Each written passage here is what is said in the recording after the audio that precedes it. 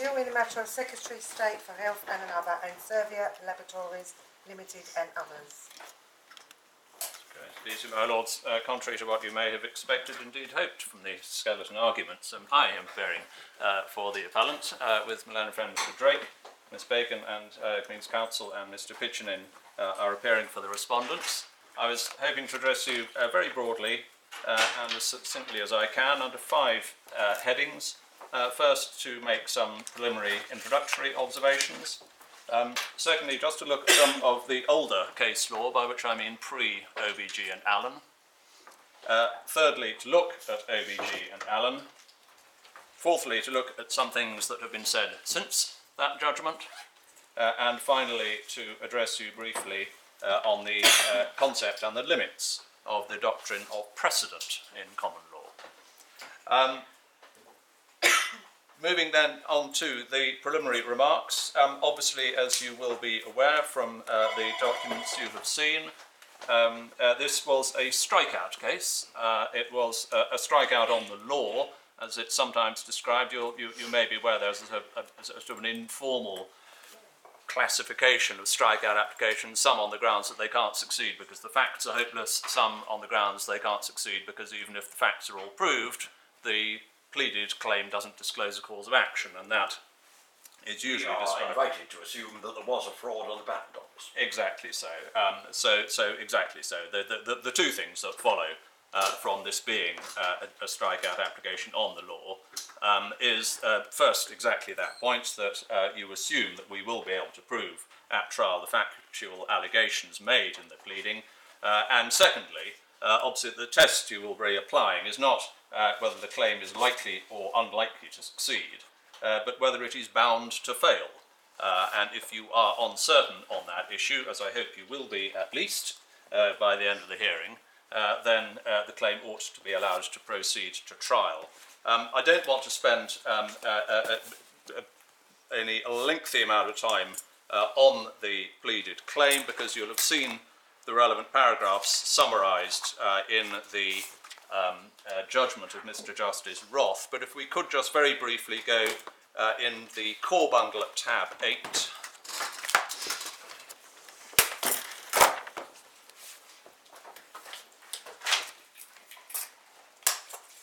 You have the amended claim form, and there are brief details of the claim on paragraphs and on page 71 of the bundle.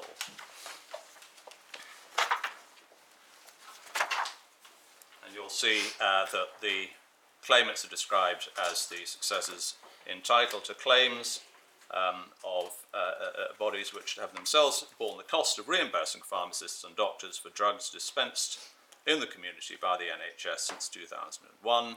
The defendants constitute an economic undertaking. The claim is for damages arising from the defendants having, between around July 01 and July 07, formed and implemented a strategy of preventing the entry and or expansion of generic perindopril onto the said market by first applying to the European Patent Office and defending the patent 947, as it's known for short, in opposition proceedings in the EPO in circumstances where the defendants knew that patent to be invalid and or had no honest belief that it was or might be valid, and or providing misleading information as to the validity of the patent, and or failed to make transparent disclosure of information relevant to the validity of the patent, and or conducted themselves unreasonably and or abusively in that the invalidity of the patent ought reasonably to be manifest to them, and 2, attempting to enforce the said patent through actual and or threatened proceedings against actual or potential competitors. That gives rise to a number of causes of action, some Competition Act claims, abuse of dominant position and so on, and separately the tort with which we are concerned, which has been generally described as causing loss by unlawful means. While we have that open, can I just mention one thing which I am sure doesn't matter, but I would just mention it anyway. You will see on page 73 the pleading is described as confidential particulars of claim. There are certain paragraphs in it which remain confidential. I was going to add, rather than taking you to it because it doesn't affect the issues that we're concerned with, but just in case, in the course of giving a judgment, you are tempted to mention particular parts of the pleading, can we just hand up a single page which identifies those paragraphs which remain in the pleading which are confidential? As I said, there's nothing remotely controversial, and I don't think there's anything even relevant. I'm handing it up as out of an abundance of caution. Those are agreed, are they, Mr. Crowley? Yes, I think that long since, I believe. The paragraphs... You'll learn it's very safe in response to me. Sotto voce. The relevant paragraphs, and I don't think there's anything confidential. Can I just hand those around? So, I see what we've got. Have we got copies for the... I don't know if it assists just to have the sheet that identifies the passages, or actually have copies of the pleading with the relevant passages highlighted. So I will hand up three. Yeah. Of those. Sorry, I should have just checked that, but I don't believe there's anything controversial in there. While that's being done, Mr. Crowley, am I right in thinking, and I've read somewhere, that the tort, alleged tort that we're concerned with, is only alleged against the third defendant? Is that right? I saw that somewhere, that it was only LLS that was the affected defendant, and maybe it doesn't matter why, but... It may not, and I remember reading something similar myself, and I can't now recall whether maybe it doesn't matter. Can I just check and get back to you? Okay. The relevant paragraphs, which you will have seen quoted in Mr. Justice Roth's judgment, start at page 108 of the bundle. I won't read them out to you, but you'll see it's paragraphs 73 to 78 of the pleading, and there is nothing, I think, confidential in those. So we can put that away and simply recognise that the argument that you are about to hear and resolve proceeds on the assumed basis that we will have proved that the defendants dishonestly plundered £200 million from the public purse by lying to two public authorities, the European Patent Office and the English courts, intending to profit from those lies and indeed profiting. And it is against that background that this court will need to decide whether the claim in tort is bound to fail. And while you are considering that question, we would invite your lordships to ask yourselves why the law should wish to produce that result, why what is often regarded as the genius of the common law should deliberately choose to be so willfully unimaginative when faced with assumed, at this stage, facts of that nature. The issue itself, as you are, I'm sure, aware, it is shortly stated. It is a question as to the true scope of the tort of causing loss by unlawful means, and the issue turns on a correct understanding of the ratio in the House of Lords speeches in OBG and Allen.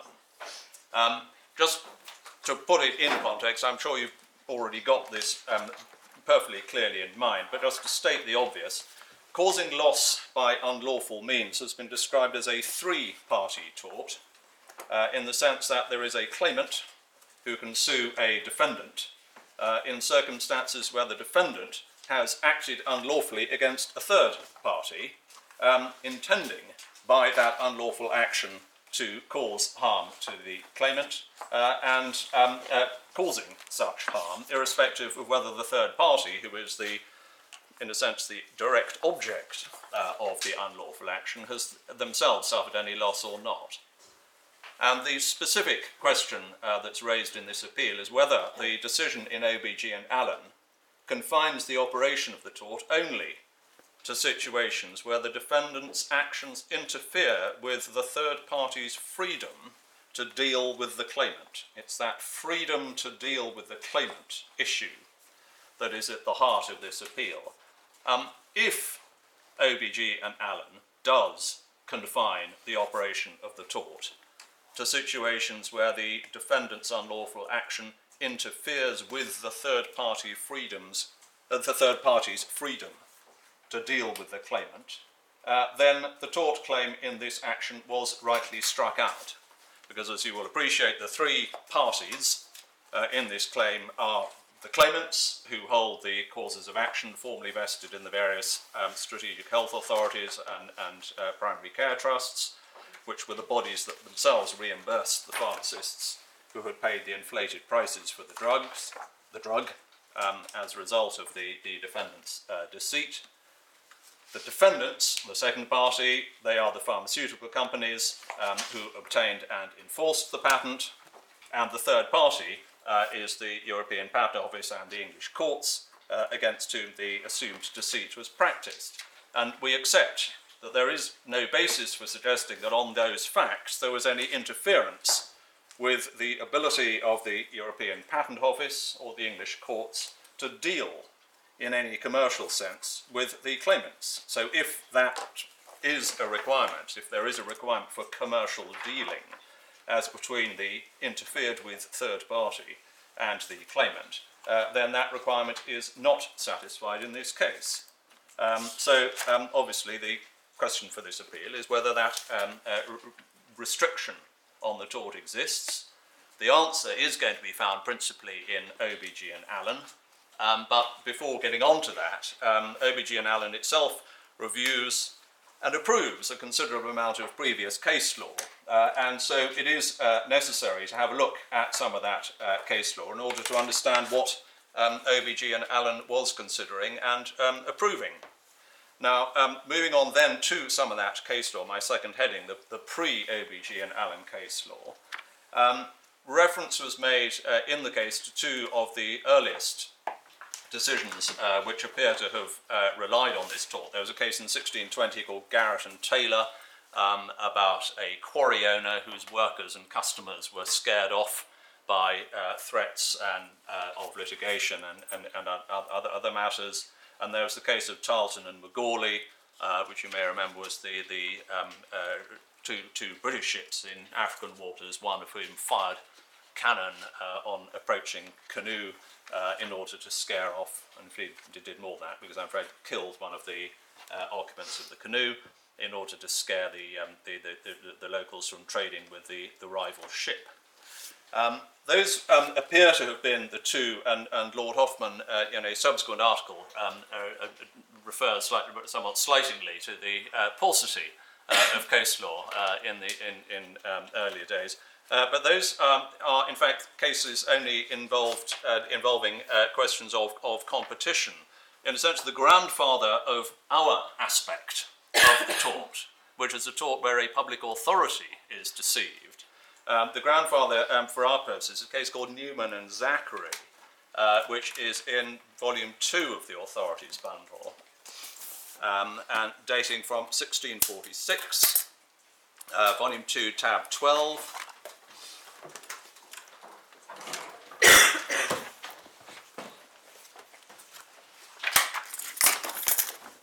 And it's in the days when you could get 3 law reports on one page. It's the third. An action sur le case for his false practice creating trouble to the plaintiff. Action sur le case, the plaintiff declares that the defendant was his shepherd. 2 of his sheep did astray, one of which being found again, the defendant affirmed to be the plaintiff's, whereupon the plaintiff paid for the feeding of it, caused it to be shorn and marked with his own stock.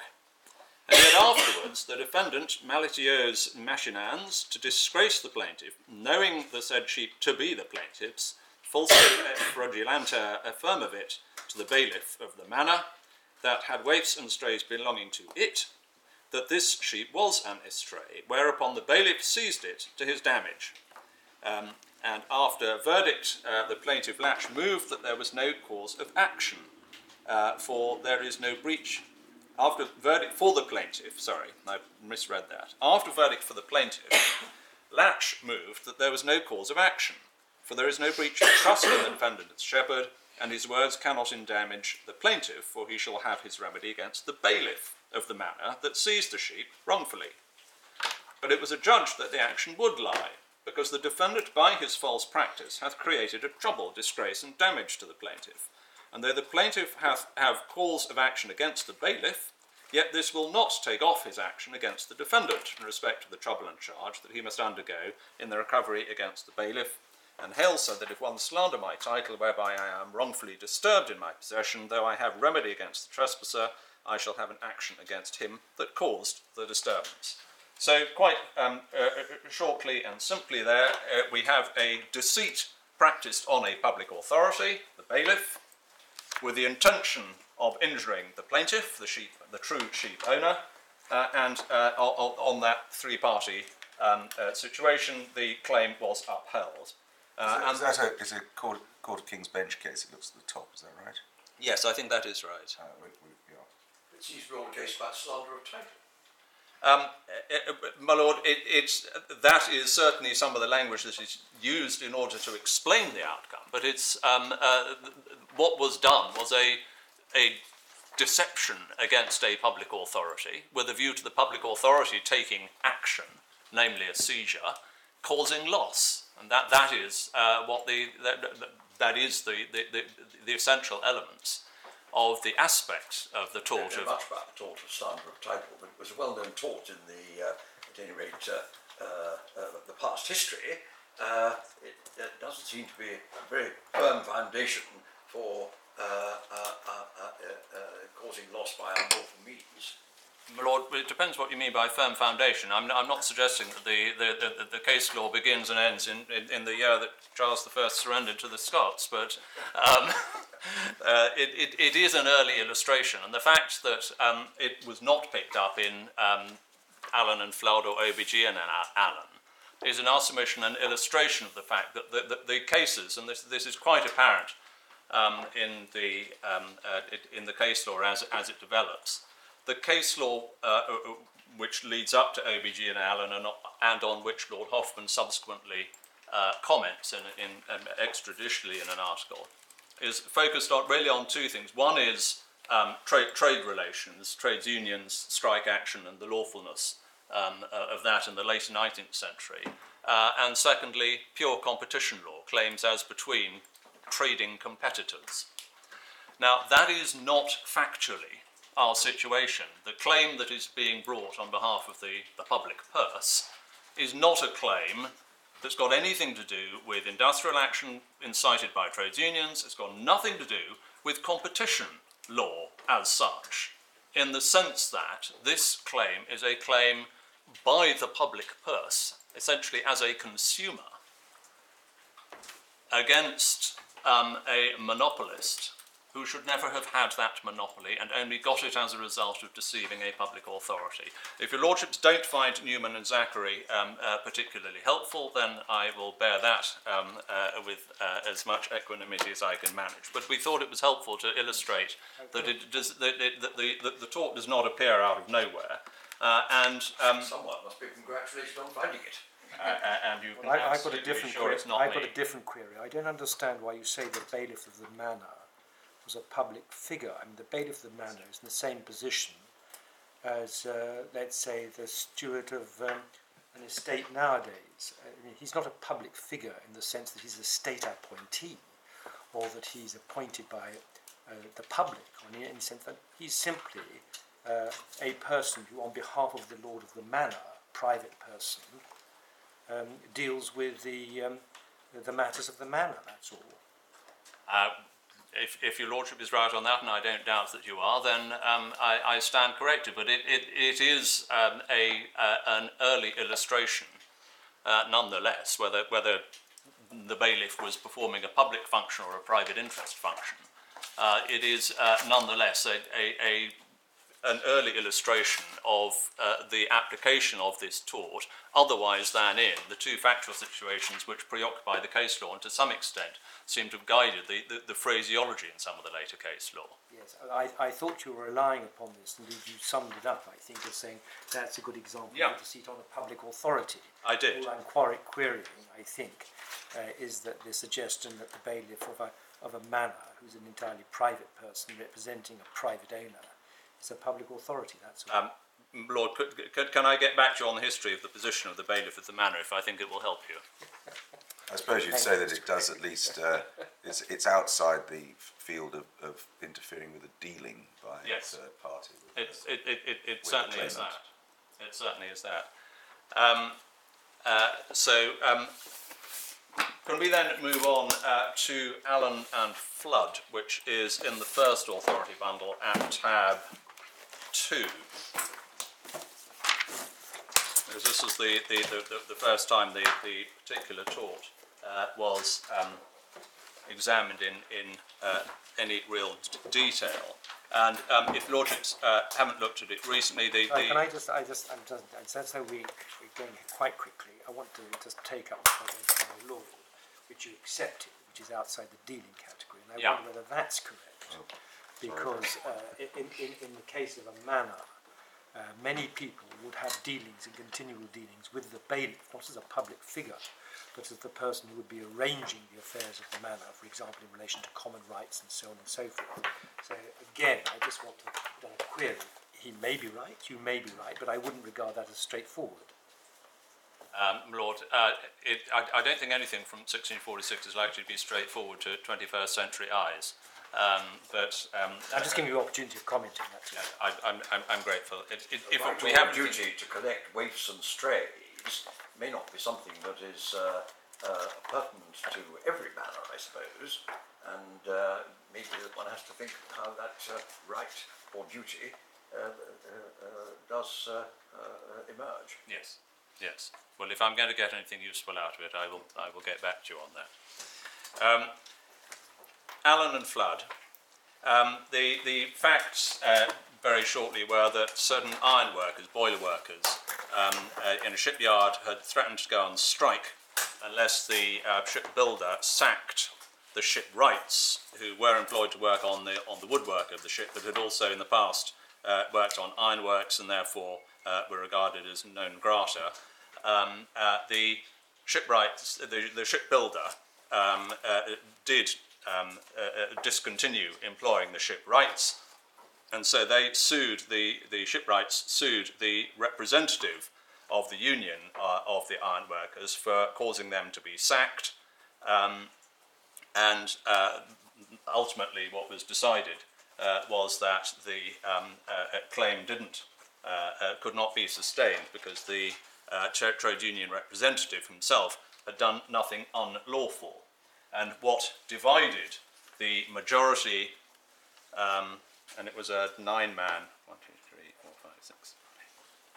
9-man court, 9-man house, divided 6-3. What divided the majority from the minority was the simple question whether, if malice was proved against the defendant, that was in itself sufficient to render his conduct actionable, or whether his conduct as against the third party, in this case the shipbuilder, whether his conduct had itself to be unlawful.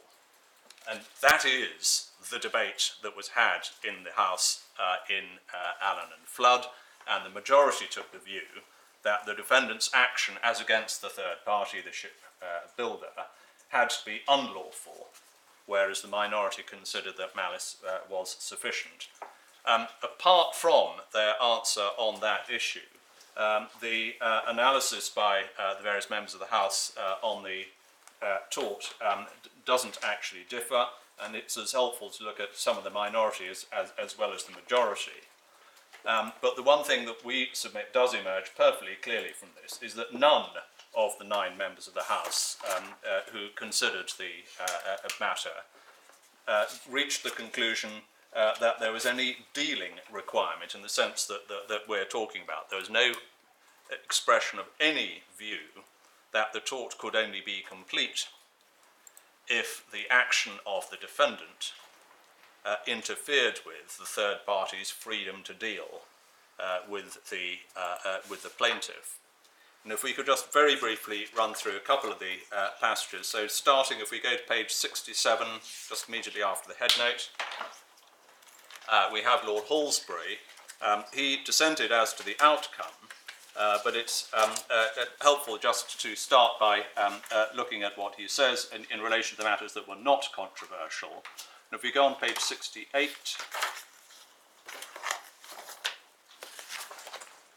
could I, rather than reading out everything, could I just invite your Lordship's attention to the second paragraph on page 68, because just to put the debate in context, the either finding or assumption was made that the shipwrights who were sacked, the plaintiffs, didn't have a contract of employment. They simply turned up daily and worked for remuneration. So this was not a case of inducing breach of contract, because there was no continuing contract between the shipbuilder and the plaintiff shipwrights. And so if I could just invite your Lordships to look at the paragraph beginning, I think there is much to be said. Which page? Sorry, page 68. 68. Yes. 68, second complete paragraph. I think there is much to be said.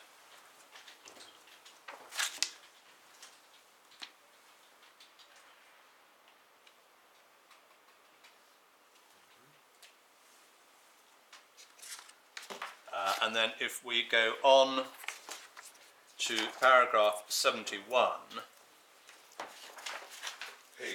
page 71, in the middle of the page, Lord Halsbury says, the first objection made to the plaintiff's right to recover for the loss which they thus undoubtedly suffered is that no right of the plaintiffs was infringed, and that the right contended for on their behalf is not a right recognised by law, or at all events only such a right as everyone else is entitled to deprive them of if they stop short of physical violence or obstruction. I think the right to employ their labour as they will is a right both recognised by the law and sufficiently guarded by its provisions to make any undue interference with that right an actionable wrong.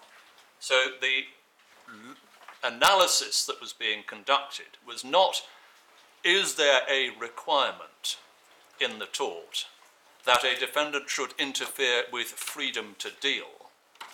The question that was being asked was, did the plaintiffs have any right that was being interfered with? And that is then considered, and if we just turn over the page to page 72, having mentioned earlier case law about a schoolmaster whose pupils were scared off and so on, at the top, and the quarry owner case, his lordship then ends that paragraph at the top of page 72. They were third persons. No violence or threats were applied to them, and the cause of action which they had a right to insist on was the indirect effect upon themselves of violence and threats applied to others. So again, the tort is being described not by reference to an interference with a freedom on the part of the third party to deal with the claimant, but injury being inflicted on the plaintiff indirectly by a wrong done to the third party. And then we go on to page 74.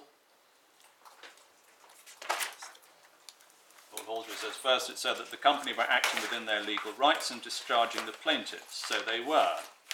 But does that affect the question of the responsibility of the person who caused them so to act by the means he used? The scholars who went away from the school were entitled to do so. The miners were entitled to cease working at the quarry. The natives were entitled to avoid running the risk of being shot. But the question is, what was the cause of their thus exercising their legal right? The question must be whether what was done in fact, and what did in fact procure the dismissal of the plaintiff, was an actionable wrong or not.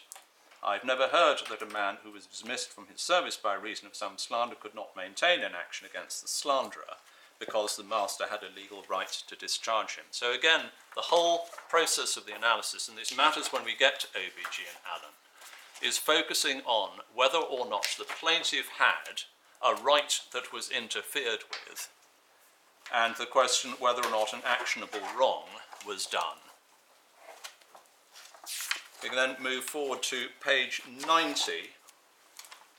We see, I won't spend longer on Lord Halsbury because, as I say, he was in the minority on the outcome in relation to the specific question. Lord Watson starts his speech page 90, and he speaks for the majority. If we go to page 92, you'll see the issue that divided the House. 7 lines down, there's a line beginning with the word "choose." It is true that the company is not a party to this suit, but it's also obvious that the character of the act induced, whether legal or illegal, may have a bearing upon the liability in law of the person who procured it. The whole pith of the verdict, insofar as it directly concerns the appellant, is contained in the word maliciously, a word which is susceptible to many different meanings. The expression maliciously induce, as it occurs upon the face of the verdict, is ambiguous. It's capable of signifying that the appellant knowingly induced an act which itself constituted a civil wrong, or it may simply mean that the appellant procured with intent to injure the respondent an act which, apart from motive, would not have amounted to a civil wrong. And it is, in my opinion, material to ascertain in which of these senses it was used by the jury. That was the question that divided the House, whether what the tort was complete only if a lawful act was done, but done maliciously, or whether what was done itself constituted a civil wrong. And picking it up again on the next page, page 93, Lord Bowen, just the first paragraph break. Lord Bowen, in the case of Mogul Steamship and McGregor, laid it down that in order to constitute legal malice, the act done must, apart from bad motive, amount to a violation of law. The learned judge, with his accustomed accuracy and felicity, said, we were invited by the plaintiff's counsel to accept the position from which their argument started, that in an actionable life a man maliciously and wrongfully conducts himself so as to injure another in that other's trade. Obscurity resides in the language used to state this proposition. The terms maliciously, wrongfully, and injure are words all of which have accurate meanings well known to the law, but which have also a popular and less precise significance, into which it's necessary to see that the argument does not imperceptibly slide. An intent to injure, in strictness, means no more than intent to harm. It connotes an attempt to do wrongful harm. Maliciously, in like manner, means and implies an intention to do an act which is wrongful to the detriment of another. The term wrongful imports in terms the infringement of some right. And then, just in the middle paragraph of the page, the root of the principle is that in any legal question, malice depends not upon evil motive, which influenced the mind of the actor, but upon the illegal character of the act which he contemplated and committed. In my opinion, it is alike consistent with reason and common sense that when the act is done, apart from the feelings which prompted it, legal, the civil law ought to take no cognizance of its motive. So the entirety of the debate, as we see, and I won't carry on reading, but in page 96, middle paragraph again, if I could commend that to you, the entirety of the debate that is going on is on this question as to whether the act of the defendant must be inherently unlawful as against the third party, or whether it is sufficient that the act of the defendant is lawful but motivated by a malicious intent to injure the plaintiff. And that is what was being decided in this case. We can just pick it up, a couple more references. Page 114. Page 114, we see the speech of Lord Herschel begins, and he gives the longest and sometimes the most cited speech. We just go on in his speech to page 118.